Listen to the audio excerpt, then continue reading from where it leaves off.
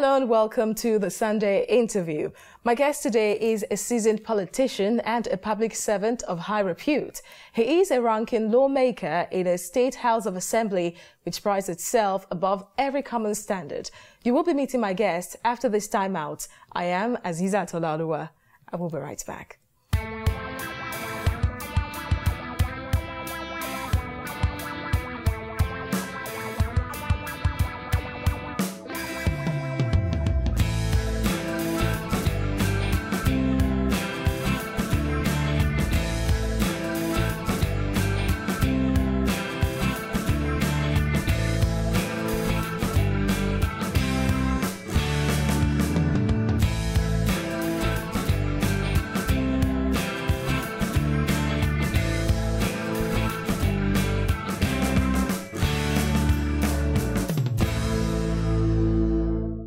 Welcome back. With me today is a ranking member of the Lagos State House of Assembly, representing Lagos Mainland Constituency 2. He is also the Chairman, House Committee on Public Accounts State. I am talking about Honorable Moshood Oshun. Thank you for joining us on the show. Thank you. All right, for someone spending the third term in the House of Assembly, you look quite young. How old are you? Well, I'm close to 50, I'm 49. So what year were you born, to be exact? I was born on the 18th of May, 1969. So you're not so young after all. All right. Still young too, huh? Well, yeah. Okay, tell us about your educational background, from primary school stage to where the high school. Well, like I said, I was born in Abuja on the 18th of May, 1969. And that's in Lagos Mainland Constituency 2. For my primary education, I went to 7 Days Adventist Primary School in Abuja. And from there, I proceeded to St. Finbar's College, Akoka, for my secondary education. After that, I went to Sunny Loba for A-levels, which, after that, I went to Ogun State College of Education for my NCE. After the NCE, I was a teacher for some time. I worked with a company, and then I went to University of London. I went to Westminster University in London, in Regent Street, where I did my first degree. I had first degree in politics and sociology combined hands. You actually studied politics? And sociology. Oh, okay. So it's a combination of politics and sociology, which is the study of human soul. Yeah. And after that time, I came back to Lagos. I went to University of Lagos for my master's in public and international affairs. After the first master's, I started the second one. Really? Yes. Wow. MSc in politics again. As I'm talking to you, I'm running a course in Unilag, another master's program. The third one? Yes. Wow. MSc sociology. Wow. Okay. How was growing up like for you? Well, that's a wonderful question. It was fun. Like I said, I grew up in Abuja, and I try to compare what we have now and what we had then. There's no comparison. Why do you say so? Because then there was this communal living. Everybody is your parents, everybody is your mom, everybody is your dad. So you know you dare not go out of line. It's not, you don't have to wait for your mom or your dad to caution you. Every elder, every adult in that community is your mom and your dad. And it was fun. I am the last in my family, and my dad, may his soul rest in peace, was a wonderful person. He made sure that all his kids, one, must go to school, must at any point in time appear neat, and at any point in time must look at your integrity, look at your upbringing. For him, it's a whole package. Okay. He wants a situation whereby even when he's not there, people will look at you and say, okay, that's a well-trained boy or a well-trained girl. So for him, you must be good. And apart from that, you must be religious, you must go to the mosque. So, but for me, it was wonderful. Were you an adventurous child growing up or mischievous? Adventurous, yes. I like taking some risk, but I try to take calculated risk. I was not brought up to just plunge into anything. But it's something, if I do anything, I want to say, whereby if anybody asks me, did you do this? I should be able to say, yes, I did it. And that means it must be good. Okay. So what childhood memory do you still remember so vividly? So many. So many. So which one stands out? Well, it's, like I said, so many, but I'll give you one negative and one positive one. Okay. I'll start with the negative one. There was a time my father was out of town. He actually went out of Lagos for a function, and it was a Friday. I went out with my friends to play football. Usually we go to either Unilag or St. Famous College to play football. So I went to play football. So when I was coming back around 6:30 to 7, the assumption was my father was out of town and he won't be back till Sunday. And on getting home, I saw him on the balcony. Wow. Was he holding the cane? No. He was there waiting for me to come back. But as a child, I was scared. And instead of just going in to tell him, look, I went to play football, I was scared to come home. So I was looking at him from afar, and from 6:30 to 7:30, 8:30, 9:30, not minding the fact that is even making it worse. I was like, what do I tell this man? So I waited till about 9:30, and eventually I summoned up courage to say, okay, let me go in. And he said, you left up since morning, you come back at 9:30. I said, no, sir, I came back at 6:30. But how do I explain that I've been in the corner looking at him on the balcony, but there was no courage for me to come in. So that was a negative one. You know what will end at. I got my normal spanking. But for positive ones, there's so many. So many. When I come back with my results, and my father look at the results, oh, you've done wonderfully well this time, you deserve a treat. So many, so many. Growing up then was fun, and there was that healthy rivalry, healthy competition among the kids. I want to come first, you want to come first. So we go to school with that, I'm going to beat you in the next result. And that was how we grew up, not what we have now, where kids want to contest with who can take more alcohol or take more tramadol. How things have changed really over the years. What are your hobbies? Hobbies. I love football. Really? What club are you supporting? I support Manchester United, and I play football myself. So you do? Yes. You still do? I still do, yeah. Really? I still play twice a week. I play on Tuesdays and I play on Thursdays. So now I know why you're still looking quite young. Oh, thank you. So what other? I play football. I play table tennis. I love traveling. I enjoy traveling. I want to know what's happening in the other sphere, what's happening in the world, what's happening in other countries. For me, traveling is education. So I enjoy traveling. I enjoy reading. Okay. And I love spending time with my family. So where is your favorite holiday destination since you love traveling so much? There is no favorite. For me, every new place I want to go to is a challenge. What can I learn? So for me, it's not about going to Europe or anywhere. It could be Africa. Even in Nigeria. If you tell me, oh, there's one thing in Ogun State, there's something in Oyo State, there's something in Oshun State, I want to go there. Even if it's just for the weekend. I want to go there and see what is really happening there. Okay. Now let's talk about your wife. You mentioned earlier. How did you woo her? How did you make her fall in love? And how did you get married? There was this friend of mine, we went to college vacation together. The wife had a baby and I went for the christening. On getting there, the first person I met at the door was my wife. Then another guest. And I said to myself, this is a pretty woman. But I wasn't really sure if I wanted to talk to her. But after sitting down for about 10, 15 minutes, and I realized the way she was interacting with people, her homeliness, the way she was assisting, I was like, okay, this seems to be like someone who was well trained. This is a nice woman. And when I was leaving, the host, who happens to be a friend of mine, Stanley, now was like, oh, I wanted to meet, and I said to him, I said, look, why this lady out of everybody here? And he said, I just felt I should introduce her to you. So I asked her for her number and she said no, but she doesn't give her numbers to strangers. Okay, no problem. So I spoke to Stanley to give me a number. Stanley said no. I spoke to Stanley's wife, who happens to be a very good friend of mine too. And she said, okay, I'll give you a number. Well, the first time I called her, it was like, yes, who asked you to call me? Who gave you my number? But the rest is history today. Tell us about your children. How many are they? Where are they now? I've got 3 lovely boys and wonderful kids.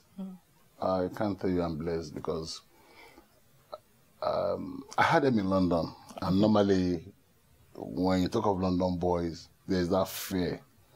There is that belief that they are not well brought up. There's that belief that they won't listen to their parents. But I've been blessed. They've been wonderful. They finished their studies. The first one is in the university, studying law. Yeah? Yeah, no, in London. In London, okay. The second one is doing his A-levels. I thank God for them. Were you in the delivery room with your wife? I was there for the 3 times. Okay. Now, what is your favorite meal? To be honest with you, I'm not really a food person. I love picking foods, but I love dodo. Fried plantain and egg. I love beans. I take a lot of beans. And maybe because of age or something, and maybe because I want to watch my weight and everything, I try to run away from carbohydrates these days. Okay. But I used to love amala and eforiro. So do you drink alcohol? No, I've been blessed. Not at all? Not at all. Have you ever tasted it? Well, I've had few shots of brandy. I've never taken, all my life I've never taken beer. Not beer, never. Are you Nigerian? Yes, I have. I've never taken beer. I've never smoked.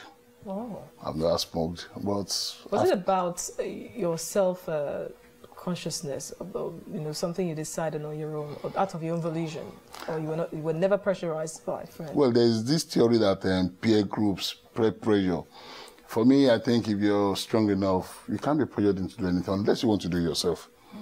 All right. So, do you listen to music? I love music. If so, what genre? Well, I'm a Yoruba man, so I love my Sonny, I love my Obi, I love King Waswande, Masha, I love Pasuma. And I love gospel music, so I listen to Tope Alabi, I listen to Inka Ifele. So I love my Yoruba music. Wow. Though you're a Muslim, you still listen to Tope Alabi and Inka Ifele? Yes. Well, if you go into my car, all the CDs of Inka Ifele you find in my car, in all my cars. 80% of Tope Alabi you find in my cars. Really? So if I asked you to sing for me right now, what song would come to mind? Don't go there. I'm not blessed with a very good voice. Let me be the judge of that. You could just sing a chorus of any of your favorite songs. Let me be the judge. That's a tight one. That's a tight one. Song, anything that comes to mind. Nothing comes to mind really. To be honest with you, if you play Tope Alabi down, or if you play Inka Ifele, or if you play Barista, I'll start from the beginning till the end. But you can't remember any, right? Don't ask me to. Are you sure, or you just don't want to sing? Okay, let's move on now. Before we go on a break, quickly tell me what inspired you into going into politics. I already know you studied politics, O level, even with your masters as well. But what really inspired you to venture into politics in Nigeria? Firstly, I can tell you it's an inborn thing. Okay. Inborn in the sense that my father was a politician. Okay. And when I was very young, when he was hosting meetings, political meetings, I usually sit beside him. Oh. Just to know because I'll be the one to arrange the hall where the meetings will be, where they're building the meeting. After that, I'll be beside him all through the meeting. Even when their meeting goes as late as 10, 11 at night, I'll be beside him. That's number one. Number two, I moved away and I was living with my brother, who happens to be a politician. In fact, I was about to ask you that if he had any influence on you. Okay. Well, he sure did. He sure did, because I can tell you for free, Nigerian politics today is one of the few politicians you have that still have integrity. He's a man of integrity. He's a man that believes you need to think about other people. So when I was living with him, I realized that we can't all run away from politics. Some people need to serve, because he was a federal civil servant. He was working with the Federal Ministry of Agri. He left, started his own company. But even at that, he brought out his own money to contest in 1987 to be the chairman of Lagos Mainland, when Lagos Mainland was just one. Then we had about 12 local governments. And Lagos Mainland was as far as Surulere, Apapa. That was how big Lagos Mainland was then. But he was never in office, but he still came out with his money, with his belief to contest. And he did a very good election. And I was living with him then. So partially, he has that influence on me positively. And The first time I traveled out of the country, there was a bad experience at the airport. As soon as we landed in Amsterdam, the immigration officer, as soon as he saw the Nigerian green passport, the countenance changed. And I just couldn't fathom. I couldn't explain why.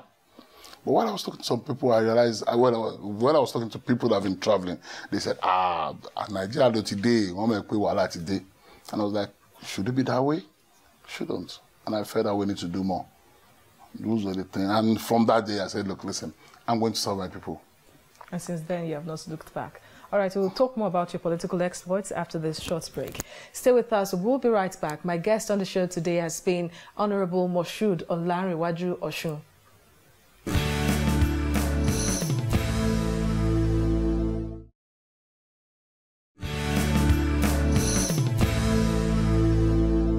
Welcome back. I have been speaking with Honorable Moshood Olanrewaju Oshun, a ranking member of the Lagos State House of Assembly. Thank you for staying with me on the show. Thank you. Now, the people of Lagos mainland too must truly trust you to keep sending you back to the Lagos State House of Assembly. Why you? Are you the only person that can really represent them? I want to look at it from two angles. Okay. The first angle is the fact that I'll thank Almighty Allah for sparing my life and for making it worthy for me to get to that position. Okay. Because either we like it or not, whatever you're going to become in life is something that has been ordained by Almighty God. So that's the first one. But the second one, the people of Lagos mainland realize and they know I am one of them.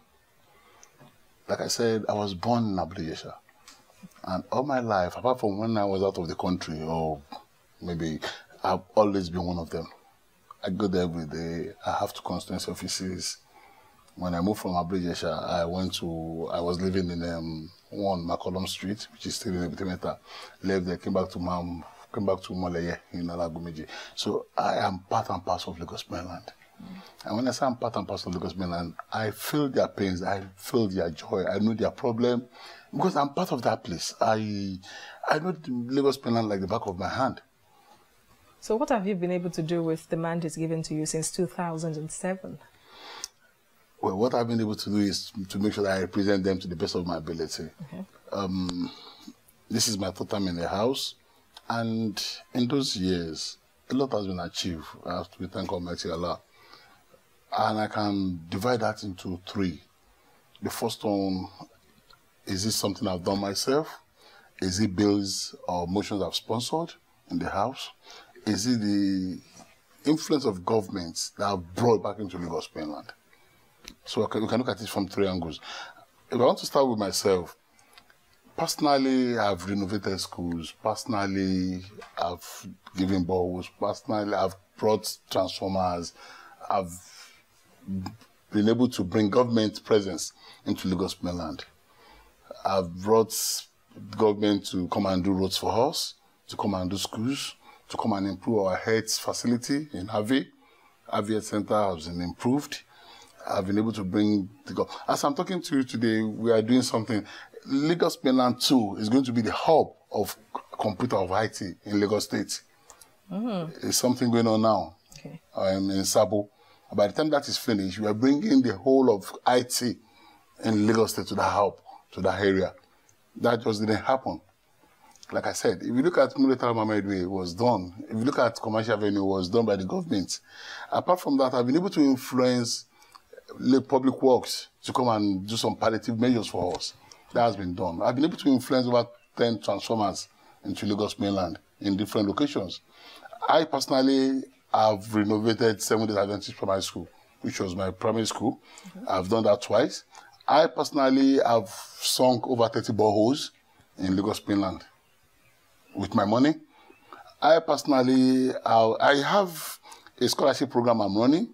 I have a widows program I'm running. I have some widows I give money to, well, peanuts, but that I give money to on a monthly basis. And that I've started over 10 years, which I'm still doing. And so really, that's from my own part. The money might be peanuts, because when I started the widows program, it was something I learned when I was living abroad. Well, these are widows, these are old people, they need all the assistance they can get. So I just pick few from each ward, and I give them money every month. Now, let's talk about your position as the Chairman, House Committee on Public Accounts State. What are your roles and what have you been able to achieve with that position? Well, firstly, I'm the Chairman of the Committee on Public Accounts State, but I have other committee members. But apart from that, any chairman of in the House is only for Mr. Speaker. So whatever you might have achieved is still based on the integrity of the House. Because you'll be a very stupid person to rubbish a name that has been built. Lagos House of Assembly is the best in Nigeria today. So it's not about you. It's not about any individual. It's about that institution. That's number one. Number two, as the Chairman of the Committee on Public Accounts, what are you expected to do? The Auditor General of the State, in the course of the year, will audit all the MDAs in Lagos State and will come up with his own report, with his findings. It's that findings as a committee that I'm expected to work on with my other committee members. So normally what we'll do is look at the Auditor General's report. But what I have done in my own case is, apart from the Auditor General's report, usually I'll go back to the house and we get consultants to go out and give us more information on the reports. So by the time you're coming to us, by the time you are invited to come and defend what has been written by the Auditor General, you are defending two reports. One, the report from the Auditor General. Two, the reports of the personal private consultant the House has employed. So, and so far so good. Just recently, the Speaker of the Lagos State House of Assembly got elected as the Chairman of Speakers Forum. Were you surprised that? Not really. I was expecting that. And I was even surprised they allowed that to happen after I studied in office. Even when he was not the Speaker, even when he was not the Chairman, I know as a matter of fact that he has been guiding and leading, even among the speakers. I was in his office one day when some speakers came to visit him. And after 20 minutes, and after he was able to explain some things to the speakers, they left the office with we don't know, so you no, we are going back to our state to go and collect it. We thought. So the impression they came with, after sitting down with him for about 20 minutes, he was able to change it. That's the kind of person he is. There's that leadership role. So when he was elected, for me, well, I congratulated him, but I wasn't surprised. Okay. If you were not practicing politics, what profession would you have dabbled into? When I was very young, the only thing I wanted to do in my life was be a lawyer.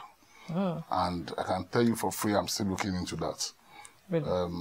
It's something I'm looking into. I might, after the next election, be applying to study law. It's just something I love. I'm not saying I want to go and practice as a lawyer, but it was something I would love to wear that gown. I would love to wear that wig. I would love to be called a lawyer. Okay. Do you have a role model? Well, I don't know how to phrase this. Role model. I have people I try. Someone you look up to? I don't look up to anybody. Okay. Like I said, my brother was a guiding person for me. I look at him, I try to learn from him. In politics today, I look at someone like Ashwaji Bola Ahmed Tinubu and try to learn from him because he's a selfless giver. You see, there's some things, for me, when you say role model, that means everything that person is doing. There's no perfect person. So if I say you're my role model, I must copy everything you're doing. But everybody I've seen around, I realize that he has some good traits, some bad traits. So what I try to do with everybody I deal with is take something good from you. Like I said, Ashwaji Bola Ahmed Tinubu, a selfless giver, a good leader, someone that will tell you the way it is and stand by it. No matter, even when he's wrong, he'll tell you, okay, I'm sorry. Do you understand? So for me, it's something I would learn from him. Like I said, my brother is someone that would deny himself to make sure that he does the right thing. So really, for me, I try to pick something even from my kids. Okay. Even from my kids. And that's why I keep saying to people, forget about your age. What is important is you can learn from anybody. All right. Any lowest moment? Well, lowest moment. I have few, but the latest I can remember was when my mom died. My mom died about 5 years ago, and when she passed on, we were with her. Myself and my siblings were with her. She went into the room to rest, and she actually passed on in her hands. And that was a wonderful one. So I think that's the latest for me. You should rest in peace. Amen. Tell us about your happiest moment. To be honest with you, I think I'll pick out the day I had my first child. Wow. But I realized that each time I walk into that labor room and I come out with a boy, I'm usually happy. And the last child, I said to myself, I'm not going to do this again. But the birth of those boys were happy moments for me. Mm. All right, finally now, 2019 is fast approaching. What is your plan? Well, I've been, like you said, I've been in the house for 3 times. This is my 3rd time in the house. I want to come back to the house for the 4th time. Oh. For 2 reasons. One, the people in my constituency wants me back. Although I have a very small number that feels that why should it be him again? You know, I have people who are not objective enough to say that, to tell me that you've been there for many years, let somebody else go there. I say it's a competition. For me, legislative duty is not a joke. And all over the world, go to UK, go to US, you see a legislator who's been in that job for 30 years, 25 years. Because the more you go back into the house, the more experience you have, the more you can bring something back to your constituency. Everybody keeps talking about not too young to run, but it's not about the certificate you carry in the legislative house. It's about your experience. It's about what you know. It's about what you learn. So no matter what, and that's why the Right Honourable Speaker, this is his 4th time in the house, but you go into his office anytime, you see him reading.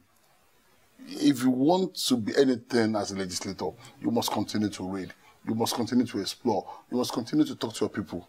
So 2019, inshallah, I want to go back to the house to represent my people. They've given me their notes, they've given me their mandates.